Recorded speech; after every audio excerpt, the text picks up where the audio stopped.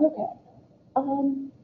So we are in the last week of classes. Next week is finals. I have posted the final exam online in Blackboard. It's the exact same format as the midterm, 4 short essay questions, open book, etc., etc. Any questions on that? No? Okay. So it'll be due a week from today in Blackboard. Okay. Okay. Are there any questions from last Tuesday's lecture? Since it wasn't live, do you guys have any questions about it? No? Everyone's good? Okay. All right. So we are going to talk about foreign policy for 2 reasons. One, most of you will probably never take an Intro to International Relations course. So it's good to know a little bit about how we interact with the world. And also, it's my favorite chapter, so I get to pick it. So we're going to talk today about a couple different types of policy, as well as some of the actors who are involved in setting our foreign policy. Okay, so foreign policy is essentially all of the ways we interact with the rest of the world through diplomacy, military and security, human rights, and economics. So we'll use any combination of these to interact with other countries like China or the UK or Saudi Arabia.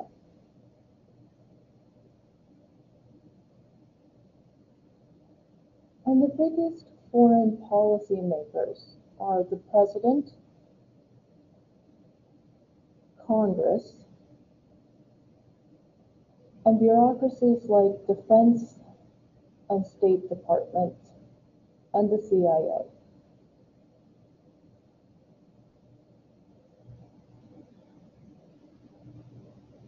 Constitutionally speaking, the President has the advantage over Congress in terms of setting foreign policy. The President is our chief diplomat, makes treaties, recognizes ambassadors, and so on. So in this area, the President does have more power than Congress, does have more authority to set foreign policy.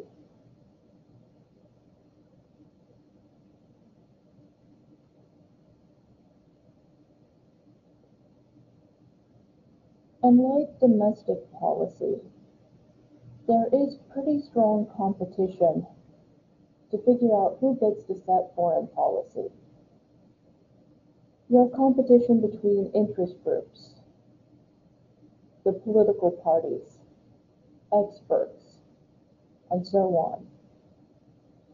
You want to be the one to help figure out how we're going to interact with Iran, or try to negotiate a peace agreement between Israel and another country in the Middle East, or push for us to go to war against another country. So there's a lot of competition over who's going to help set foreign policy, who's going to persuade the President to see a certain point of view.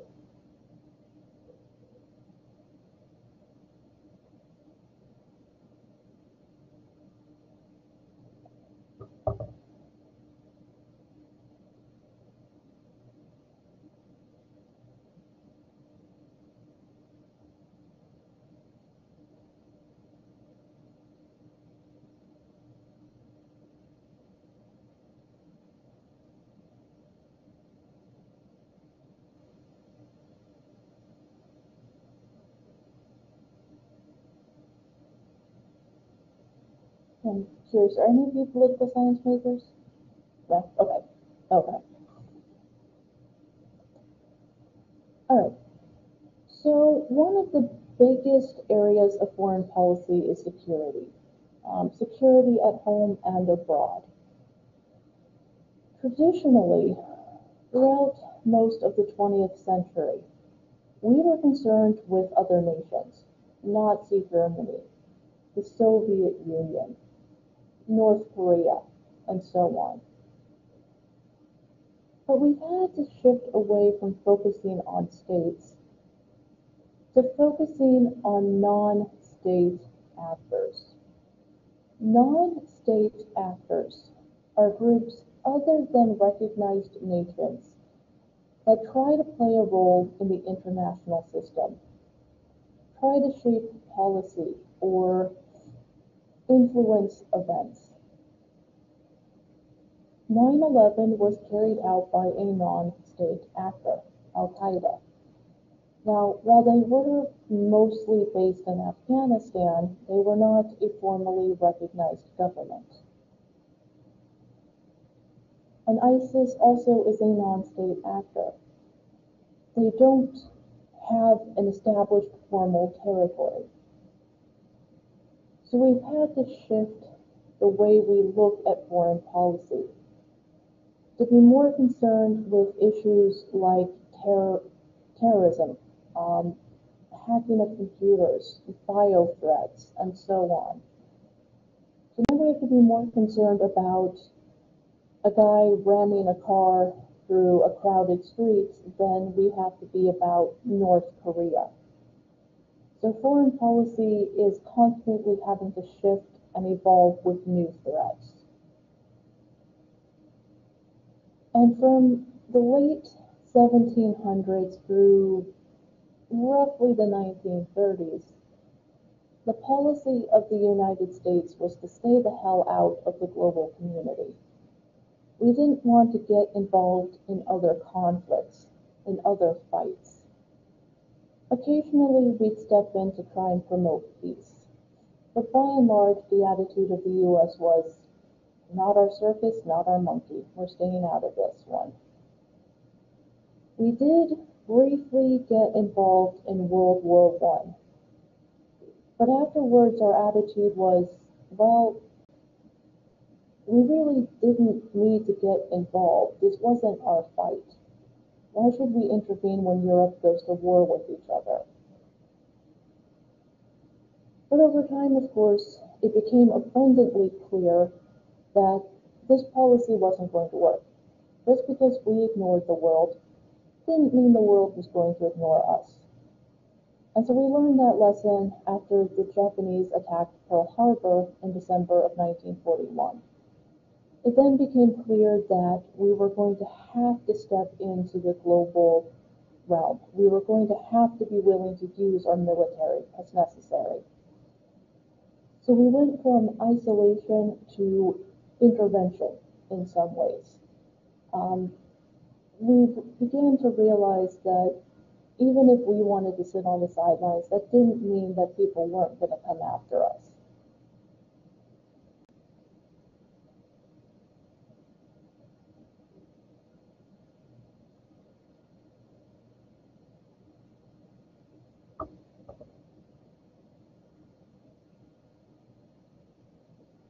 I'm sure some of this is familiar from your history classes, right? Yeah. And to be fair, we did try after World War I to create an international body, the League of Nations, but we never even joined it. So that pretty much said that's not going to work, right? Can't even get the U.S. to join. That's not going to work. So we did actually then create the United Nations after World War II. It's not like there wasn't an attempt, it just didn't really work.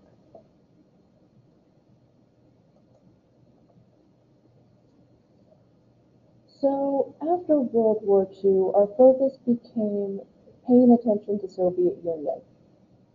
We didn't want the Soviet Union taking over the world. So our approach to the Soviet Union was a mixture of two different policies: containment and appeasement. Containment was when we used our power to try and keep the Soviet Union in check. For example, when the Soviet Union blockaded Berlin, us dropping food to help keep the people from starving, dividing Berlin into East and West Germany, stepping up to try and prevent them from taking over parts of Latin America, Africa, and so on. We did also engage in a bit of appeasement. The Cuban Missile Crisis ended when we agreed to pull our missiles out of Turkey, and they agreed to pull their missiles out of Cuba, and both sides got what they wanted. So sometimes we negotiate, try and keep it from reaching an all-out war. So it's called a Cold War because we never went directly to war with the Soviet Union.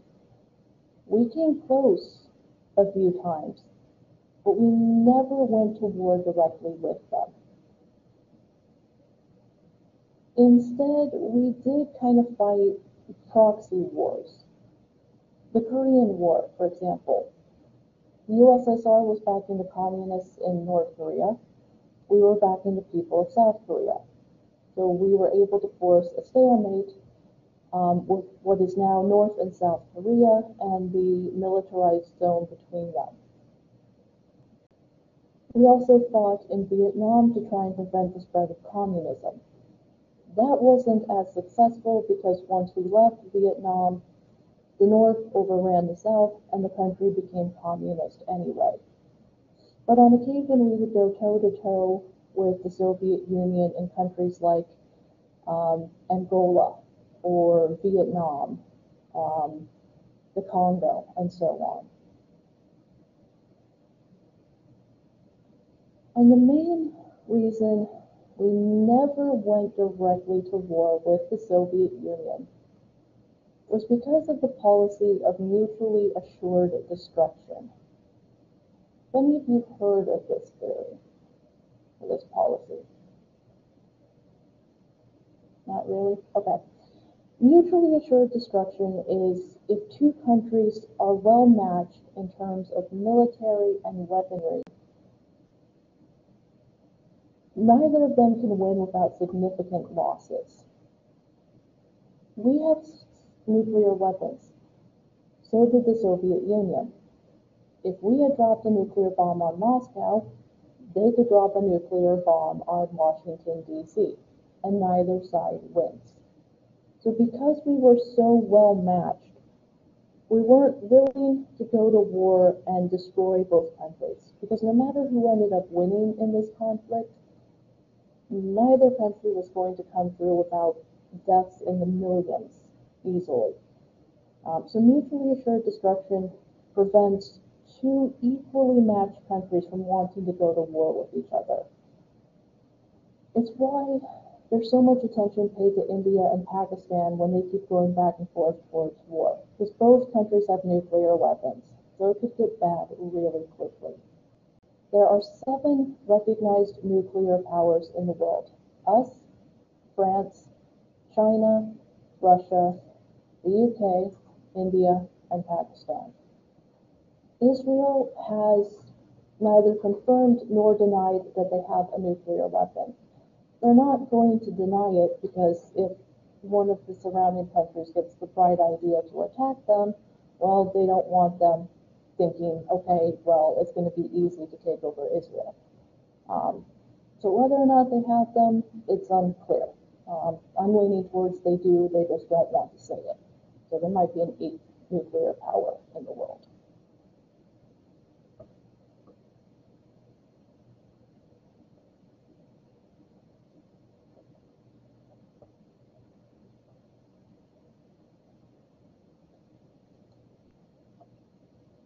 Okay, prior to 9/11, the attitude of the United States fell into the rational actor models. Let me type that in here.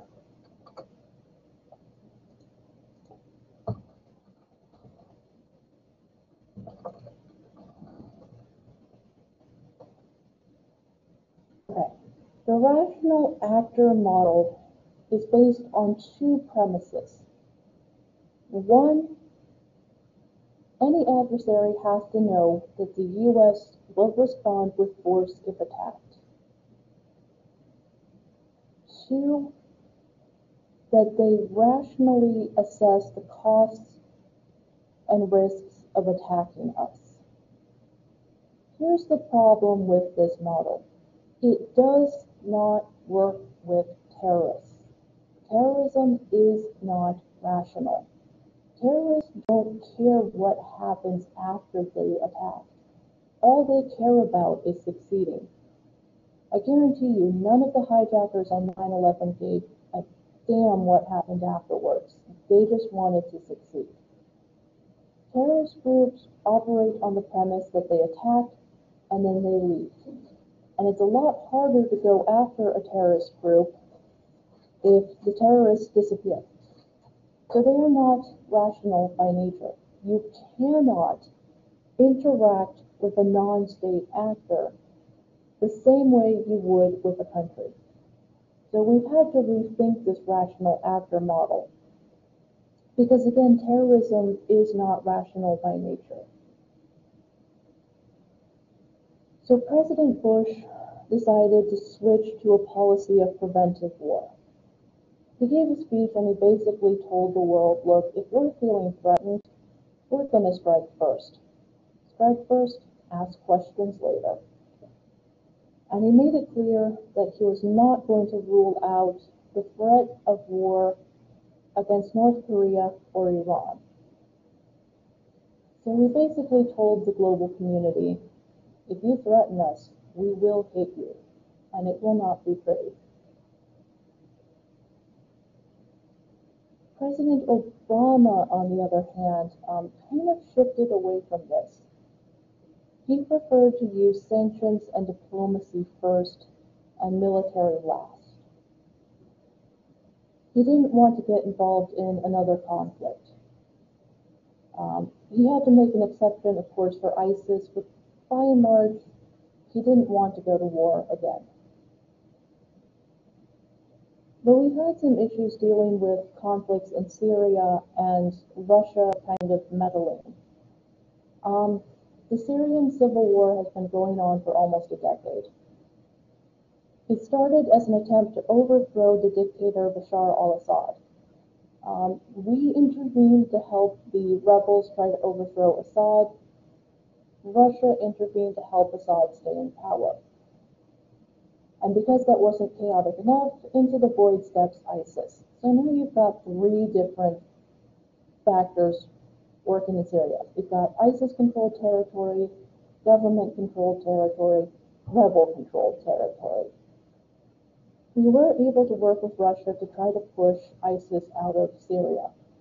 But Russia has made it clear that they will back Assad until the very end, despite the fact that he has dropped chemical weapons on his people and has deliberately blown up hospitals, schools, and other no-go zones. So what should have been an attempt to overthrow a violent dictator has turned into a bit of a conflict with Russia.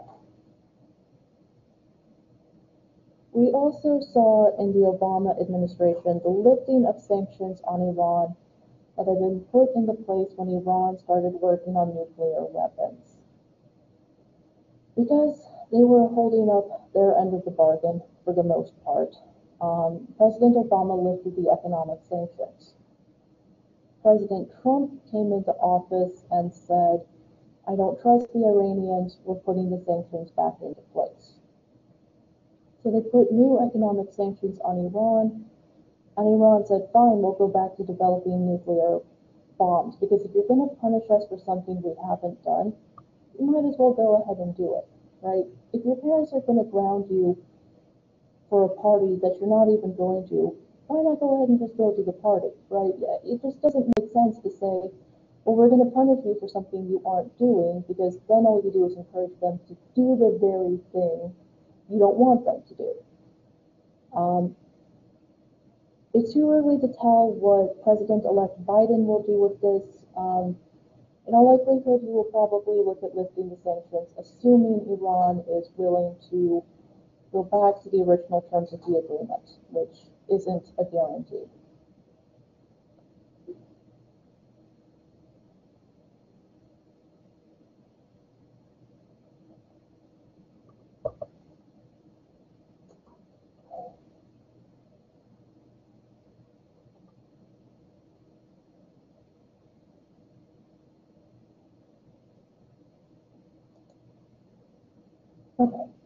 Another major foreign policy area is economic policy. We are a member of the World Trade Organization, or the WTO, as it's known. The WTO was established in 1995 with the idea of promoting global free trade. The world is shrinking in some ways. You can get products from China in less than a week. International trade is easier than it's ever been.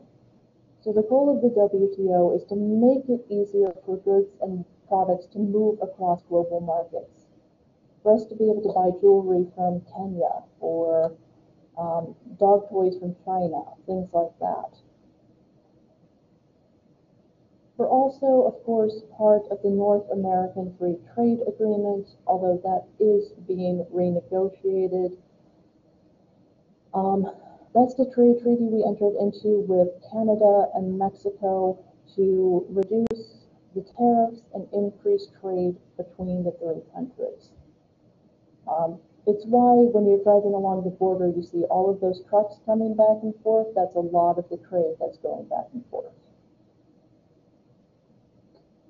Now, the WTO is good in theory, but not so good in practice.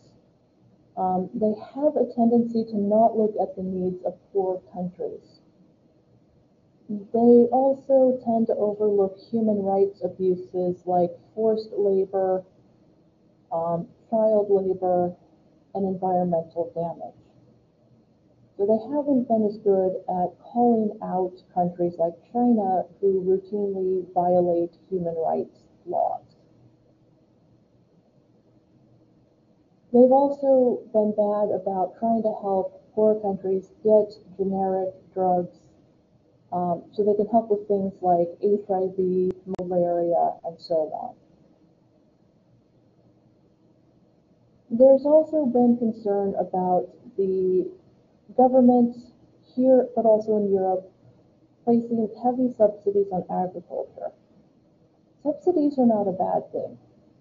Subsidies help farmers when they have a bad year. If there's a drought, or a hurricane, or so on, subsidies keep farmers in business. They allow them to continue to operate. The problem is that we still provide subsidies even in the good years. So what happens is American farmers can afford to put their products on the global market at such cheap prices that other countries cannot compete with us. Countries in Africa can't compete with us in terms of selling things like sugar, cotton, wheat, and so on. We've basically made it a lot harder for poorer countries to compete on the global market. In Kenya, it's cheaper to buy canned tomatoes from the Netherlands than it is from Kenya. So, well-intentioned, but very harmful in terms of helping poor countries to be able to afford to sell their products on the market.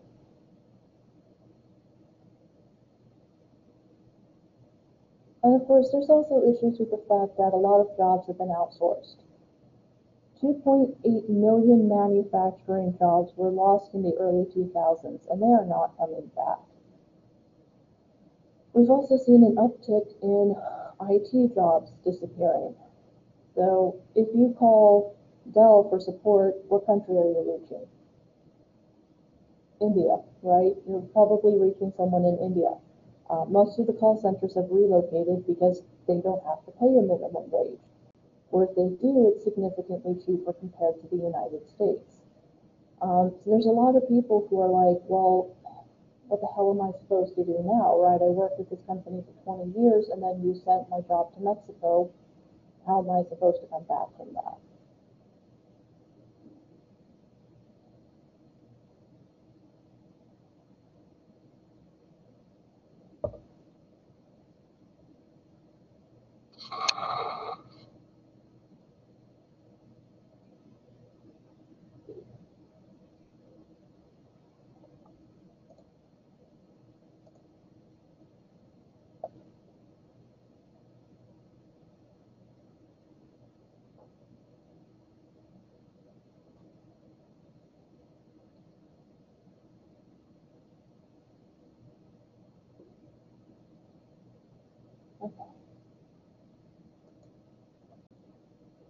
Another area of foreign policy that isn't as big but is still very important is humanitarian policy.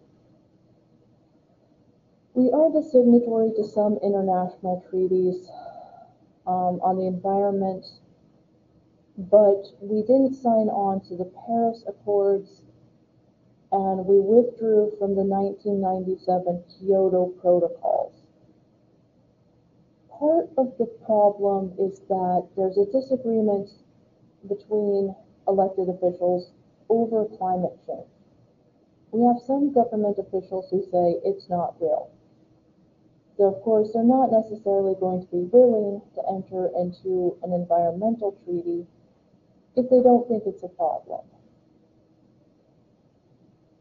We are a party to a lot of human rights treaties like the 1948 Genocide Convention, conventions on the prohibition of using child soldiers in war, and the Geneva Conventions, which are concerned with how we interact with enemy combatants in war. Despite the fact that we are signatory to a lot of treaties, we tend to focus more on economic policy over human rights policy. We do not call out our major trading partners on their human rights abuses. We don't criticize Saudi Arabia for beating women in public or executing people with a sword.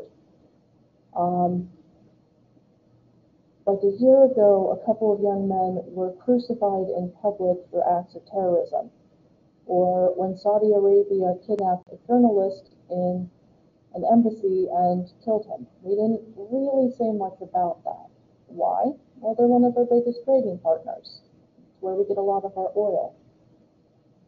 We also don't call out China for locking workers into buildings, for the fact that they are committing genocide against a minority Muslim group in China.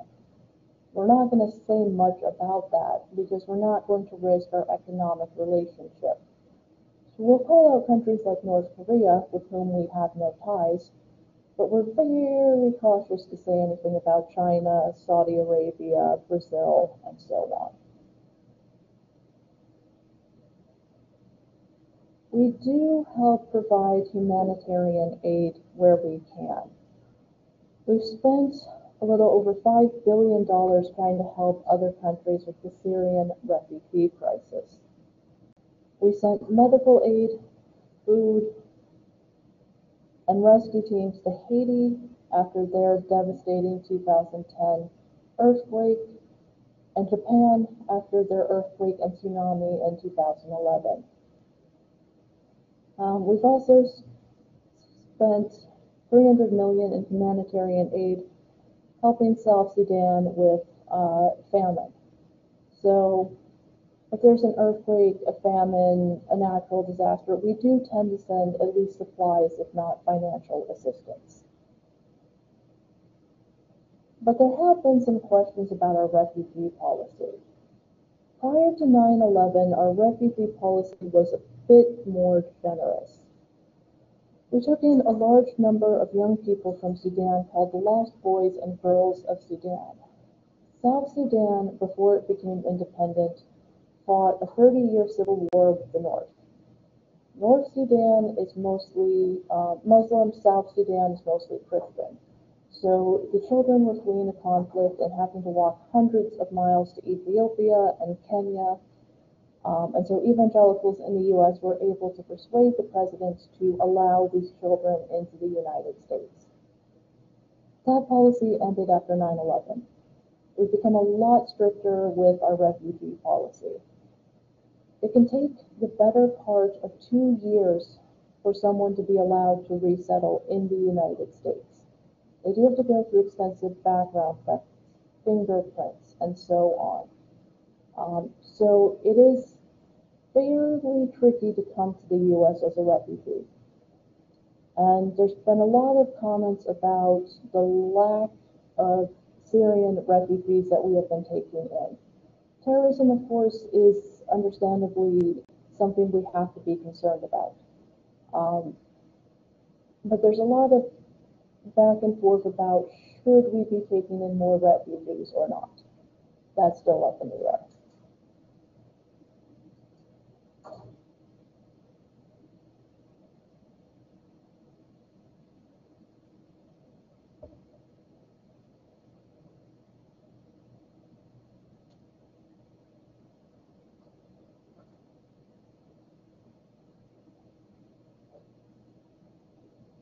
Okay. Any questions, comments?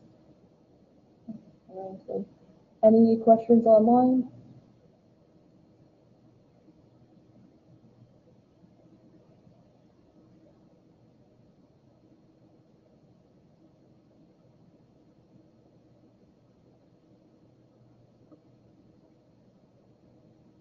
Okay. So now we're going to talk about the various actors in foreign policy. Again, constitutionally speaking, the president does have the most foreign policy power. He can make treaties and he can choose to accept ambassadors. He can also help decide if the United States is going to recognize a newly independent country. So when South Sudan got its independence in 2011, the president then helped decide to recognize it as a legitimate country. However, most presidents do not have foreign policy experience prior to entering office. There are some exceptions. President George H.W. Bush had been head of the CIA before becoming vice president, so he was an exception to the rule. Most presidents, though, they've worked on domestic policy, so they have to learn foreign policy very quickly. And this was especially the case with President George W. Bush. Less than 8 months into his presidency, 9/11 happens. So now he has to completely refocus our foreign policy. He has to find a way to respond to the worst act of terrorism in American history. So he shifted our foreign policy back to national security. Created the Department of Homeland Security, and so on. And he was willing to engage in unilateral action in the Middle East. We didn't have a lot of global support for the war in Iraq. So basically, President Bush told the world, look, you're with us or you're against us. And if you're against us, get out of the way. President Obama, on the other hand, was more willing to work with our allies. We were part of a NATO mission in 2011 to remove Muammar Gaddafi from power in Libya, which was successful in removing him, but not in solving the ongoing conflict there. He also wanted to withdraw the troops from Afghanistan and Iraq, or at least draw them down. And he was president when the military was finally able to find and kill Osama bin Laden. He did want to use the military less, but with the rise of ISIS, he did understand that we were going to have to get involved. Push ISIS out of Iraq, Syria, and so on. So he did send troops to help try to fight ISIS, and a little bit to help fight against Boko Haram in Nigeria.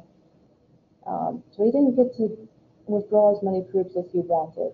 He ended up having to send some back in to try and help get rid of the threat of ISIS.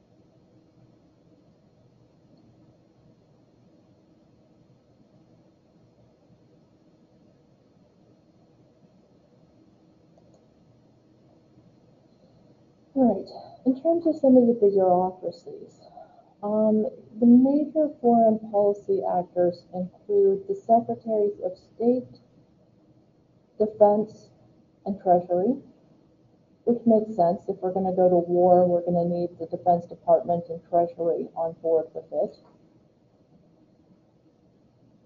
Also the Joint Chiefs of Staff and the Director of the CIA. So all of them are going to be involved in keeping the president up to date on what's going on abroad. If he wants to carry out military action, figuring out how and where and how do we pay for it and all of that. And it became clear after 9/11 that our intelligence agencies weren't working together the way they should have. The FBI had one piece of the puzzle, the CIA had the other. Because they couldn't talk to each other, they weren't able to figure it out in time. So to try to prevent that from happening again, the government created the brand new Department of Homeland Security. Now the national intelligence agencies have to work together with each other. There's a Director of National Intelligence to coordinate information and report it to the President daily. They also streamlined the process by moving 22 agencies into the Department of Homeland Security. So agencies like ICE, FEMA, TSA, and Border Patrol all now fall under the Department of Homeland Security. So they wanted to make sure we wouldn't end up in the same situation as we did on 9/11. And I'm sure I've mentioned this before, but if you're interested in learning more about the intelligence failures, there's the 9/11 Commission, and there's also a great mini-series on Hulu called The Looming Tower that talks about why we didn't put it together in time. There also tends to be disputes between the head of the CIA and the Defense Department. The CIA sometimes gets a bit trigger happy. They want to go, go, go. And the Defense Department has to say to them, look, we can't do this. For example, the CIA tried at least 40 or 50 times to kill Fidel Castro, and they never succeeded. I mean, at one point they were looking at sending him an exploding cigar. I mean, it was just like, what do you think you're doing? Like, it's not going to work. And with these conflicts, the Defense Department tends to win because they do control over 80% of the national intelligence capabilities and funds. The president wants to send troops abroad, he'd better get the Defense Department on board. He does not want generals coming to him and saying, we can't do this. The military also has combatant commanders assigned for every region in the world, so we can know what's happening in sub-Saharan Africa, Latin America, Asia, and so on. So we have an idea of what's happening abroad. If there's going to be a coup, a civil war, a rise of a new terrorist group like when Boko Haram got started in Nigeria. We need to know what threats are out there and how to deal with them.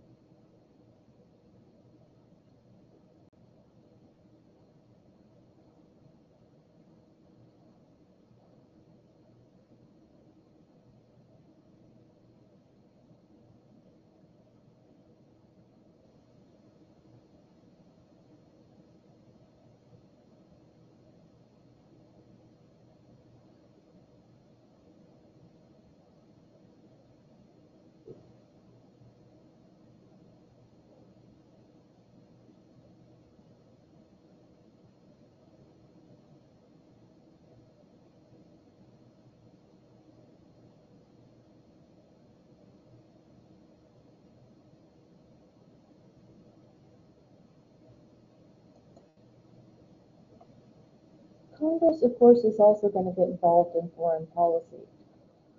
Congress does have the power to declare war. If the president wants to go to war, Congress has to get on board. He also needs a 2/3 majority in the Senate to approve any treaties he negotiates. But this can take forever. It took us 40 years to sign the UN Convention on Genocide, which frankly should have been a no-brainer. And of course, presidents don't have 40 years to wait for Congress to sign a frickin' treaty. So presidents can enter into executive agreements instead. As a reminder, an executive agreement has the weight of a treaty, but is only enforceable as long as the president is in office. So it's not permanent like a treaty. And there are two types the president can enter into. A sole executive agreement means Congress does not have to fund this agreement. So they may use it for something like an arms reduction treaty. The executive congressional agreement is where the president does submit the agreement to Congress for approval. With this, the president only needs a simple majority and not a super majority. So with an executive congressional agreement, there will be funding from Congress. So if it's a trade agreement, the president's going to want Congress to sign off on it.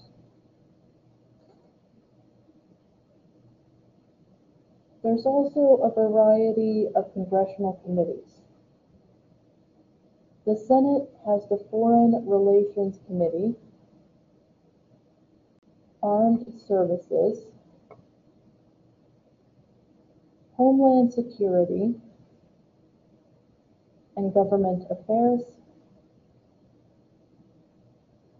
The House has the Foreign Affairs Committee,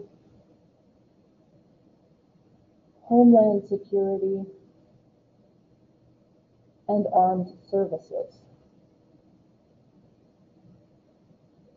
And these committees can hold hearings on foreign policy issues like the attack on our embassy in Benghazi in 2011. They can look at things like why the 9/11 attacks happened, a mass shooting, ISIS threats, things like that. And if someone is compelled to testify before Congress and they choose not to, Congress can hold them in contempt. And if they lie to Congress, they can also go to jail for that. So they spent a lot of time talking to Secretary of State Clinton about the failures of the State Department to understand what would happen to our embassy. Because our ambassador to Libya was killed in the attack, they really wanted to try and understand what happened there.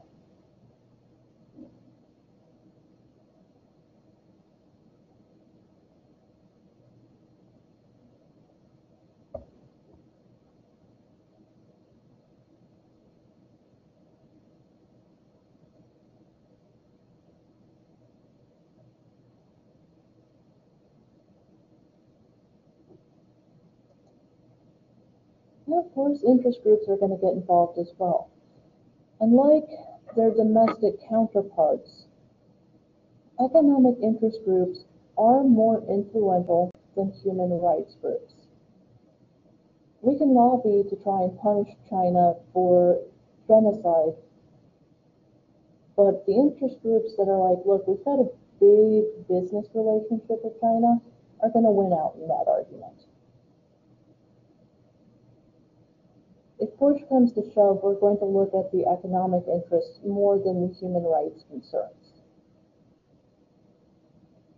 There's also religious and ethnic interest groups that have gotten involved in foreign policy.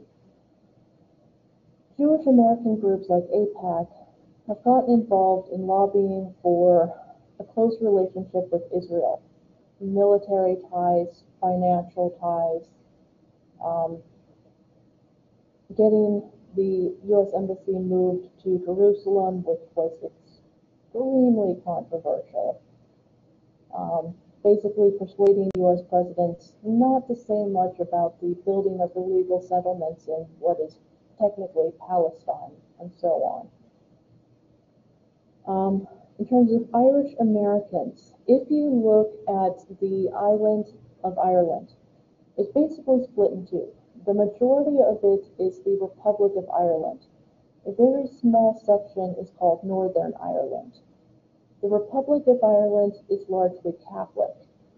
Northern Ireland is considered part of the United Kingdom and is both Protestant and Catholic. Catholic Irish Americans want the two Irelands to be reunited. They don't like that the UK still controls part of the island. So they have been pushing for the US to try and persuade the UK to stop holding on to these 6 counties.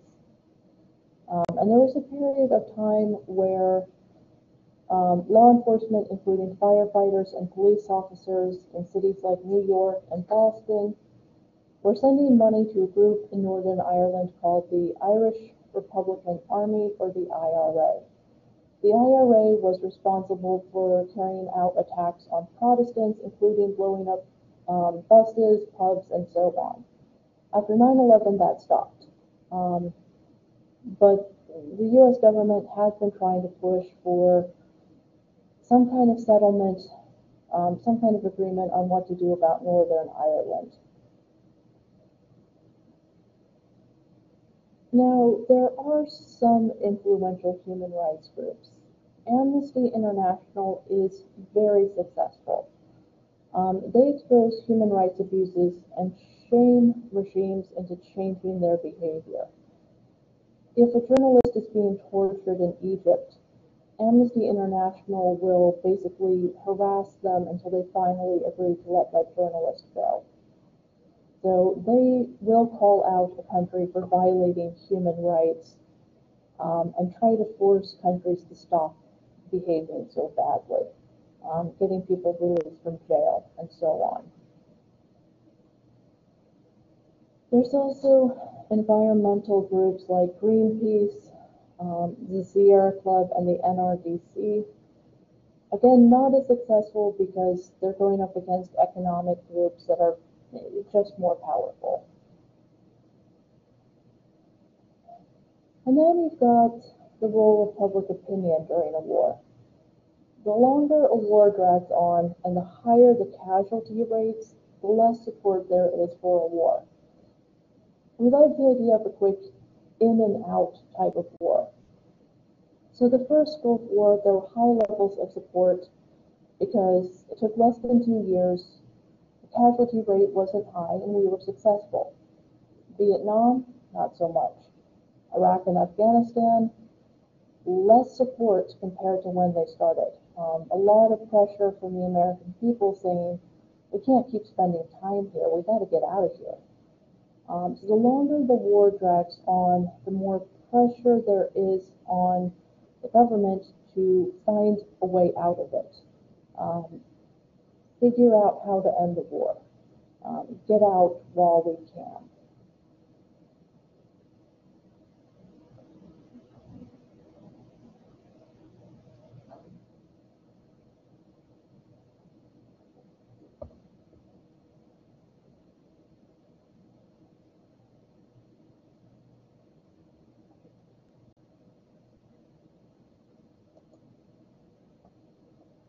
So in terms of foreign policy overall, and the key players are going to vary. If we're looking at economic policy, then corporations are going to come into play. If we're looking at human rights, then groups like Amnesty International will come into play. If we're looking at a military intervention, then you're going to get the Defense Department involved. So the type of policy will determine who's going to be involved. And the president is going to have the most power and influence during a time of crisis. Right after 9/11, Congress was pretty much willing to authorize anything the president wanted. He grounded the planes, no problem. Creation of TSA, fine. Homeland Security, Patriot Act, no problem. There was very, very little opposition to the policies that were created immediately after 9/11. For the most part, people just wanted to feel safe. And because the president had such high support from the public, Congress went along with it. So in the aftermath of a terror attack or something like a mass shooting, this is when the president can have the most influence on policy. It was damn near unanimous passage to go to war against Afghanistan after 9/11. People are not going to challenge the president when we're still in shock. And we are seeing more interest groups and non-formal players getting involved. Foreign policy these days is less focused on other countries and more focused on various actors and groups. So we are seeing terrorism experts becoming more involved in policy making, more discussions on how we approach issues like Islamic fundamentalism, mass shootings, and so on. And the US government is also influenced by other countries. Again, we're not going to go to war with China. We've got too much trade with them. Same with Saudi Arabia. We're not going to go after our biggest trading partners and allies. I don't see us going to war with the UK anytime soon, right? That's just not likely to happen. And sometimes we can be persuaded by other countries to take a different path. Maybe the government of France convinces us not to bomb a certain area or to get involved in a certain movement. And so this ties into what's called the democratic peace theory. And the idea behind this is that two democracies won't go to war with each other. Now, obviously, there are some exceptions, but by and large, that is true, right? We're not going to war with the UK or France or Germany. If we're going to go to war, it's probably going to be something like Iran, North Korea. It's not going to be one of our biggest allies. We're not going to suddenly decide to bomb Beijing. That would not end very well for us. So we are sometimes limited in what we can do because of all the other countries we interact with. The world is shrinking in some ways. We can't just do whatever we want anymore. We do have to think about the ramifications of our policy choices.